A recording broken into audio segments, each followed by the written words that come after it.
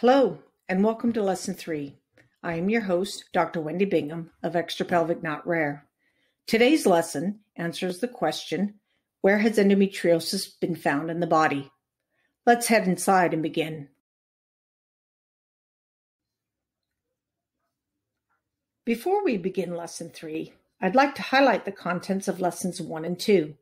For those who've not seen these lessons, please visit our homepage at extrapelvicnotrare.org.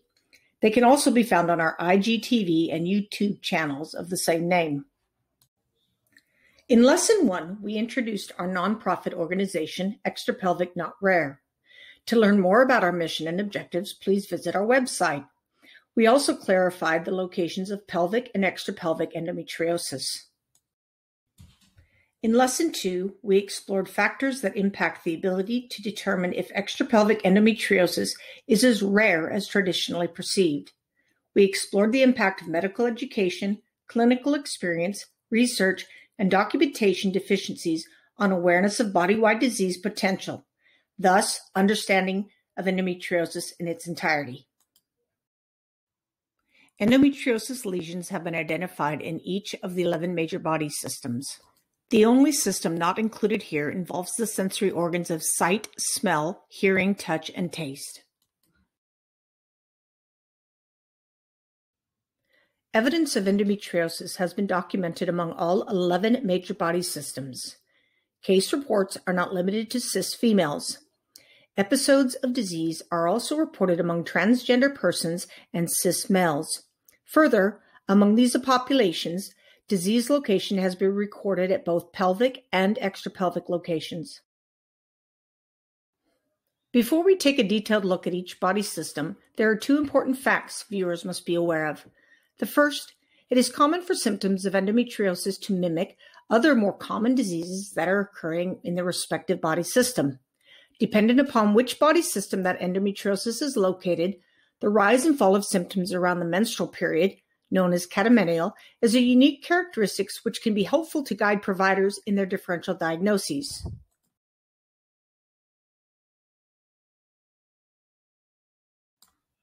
For some, their symptoms may have initially presented as catamenial, but as disease progresses, symptoms may progress to menses and ovulation and possibly throughout the entire month, but rise and fall. Last, it is important to also note that not all endometriosis in extrapelvic body systems have a catamenial feature. For example, endometriosis lesions occurring inside the liver body. Second, the viewer will see a wide range of locations and body parts where disease has been identified. However, many of these locations have been reported in a single or handful of cases only. Other locations of body systems are reported regularly and have a wide range of frequencies. As we move through the lessons, focus on those body systems in which disease is more frequently observed will be explored in greater detail.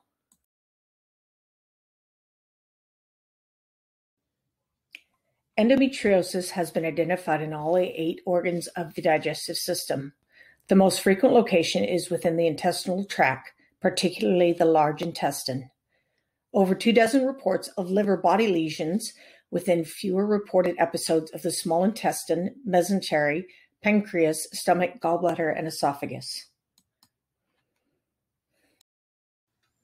Here, we identify muscles of the abdominal wall, pelvic girdle, and legs where lesions have been identified. We have listed 14 of these locations here. Note, the muscles of the pelvic floor are not pictured or included here. Lesions of the pelvic floor are more commonly involved in the musculoskeletal system. However, their involvement is not usually a primary topic of articles being published. The integumentary system is also known as the cutaneous system or skin. The most common locations of skin endometriosis occur among the layers of the abdominal wall and groin. Very infrequently, it also occurs of the external genitalia area, and isolated cases of the eyelid, chest, and fingertip have been reported. Unique to endometriosis of the skin is that the lesions can be categorized as primary or secondary endometriosis. Primary endometriosis occurs on skin without a prior history of surgery.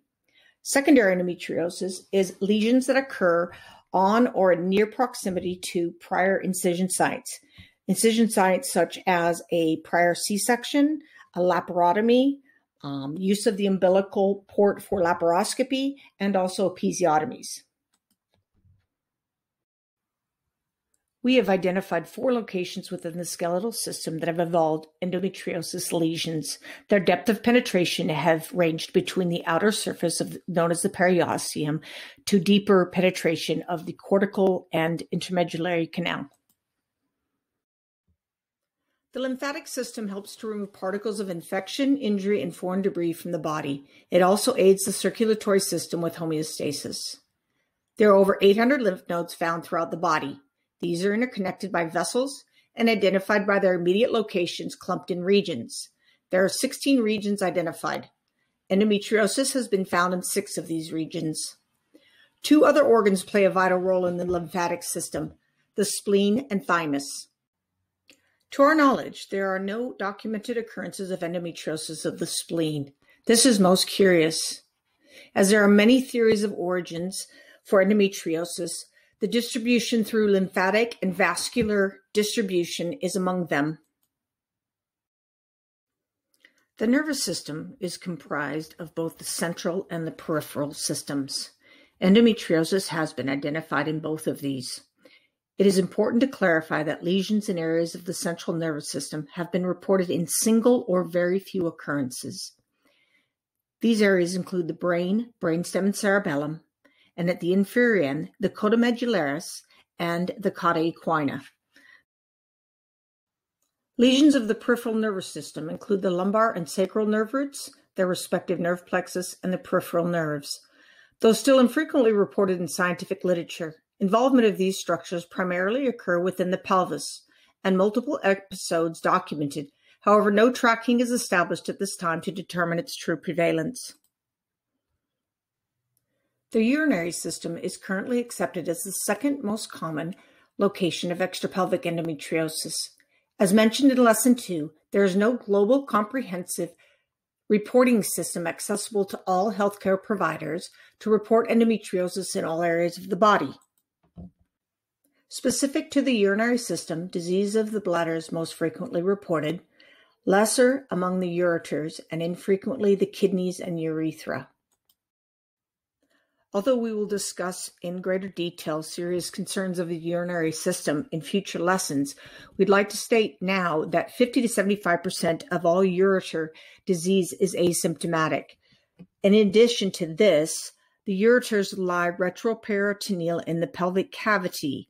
Thus, to directly observe disease of the ureters requires extradissective procedures that do not occur during regular laparoscopy. With its proximity to the urinary excretory system, we chose to include the adrenal glands here on this slide. A handful of cases of adrenal gland endometriosis have been reported. Despite a lack of global and comprehensive reporting system used by all healthcare providers, endometriosis of the respiratory system is often considered the 3rd most frequent area of extrapelvic disease. This follows that of the digestive and urinary systems. The diaphragm is the most frequent area of the respiratory system involved. Lesions can occur on the abdominal side, the chest side, or can occur on both. In order of decreasing frequency, endometriosis lesions also occur in the chest cavity, as well as the lung tissue, followed by the airways. A few isolated reports of endometriosis as the nasal cavity and the trachea have been reported. All locations of disease highlighted in this lesson so far are considered extrapelvic. The final system of reproduction is where endometriosis lesions are found is considered pelvic. To learn more about these 2 categories of endometriosis, please refer to Lesson 1 of this series.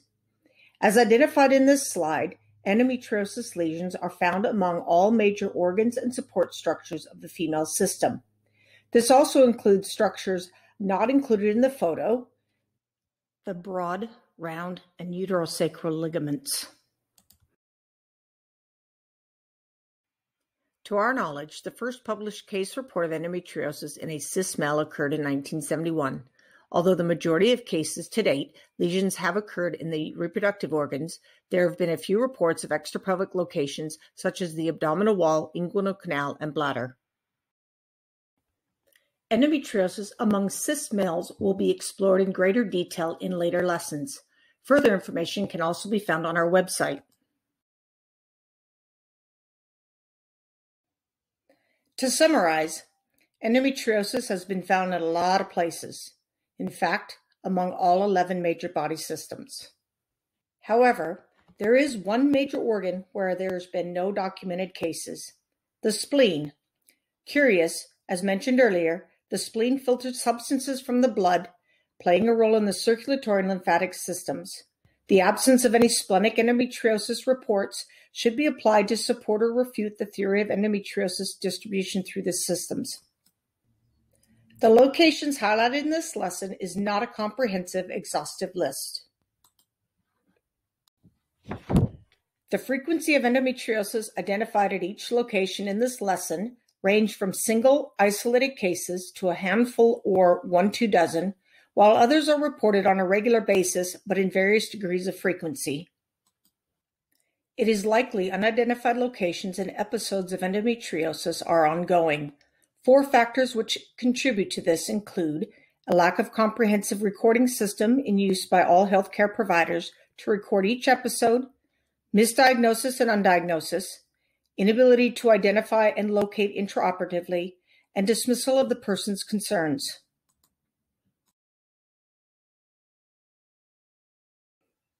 Based upon the frequency of scientific publications, reported ranges of prevalence for disease among specific body systems, and the unscientific but important location of diseases discussed among our online support and education groups, we created an infographic in an attempt to represent the whole disease of endometriosis. The reality is, endometriosis is a disease which extends beyond the female reproductive organs and supportive structures.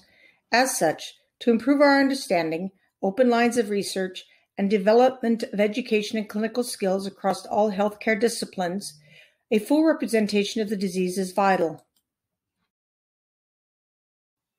Please take a moment and conceptualize this. There's an estimated 1 in 10 cis females across the globe develop endometriosis.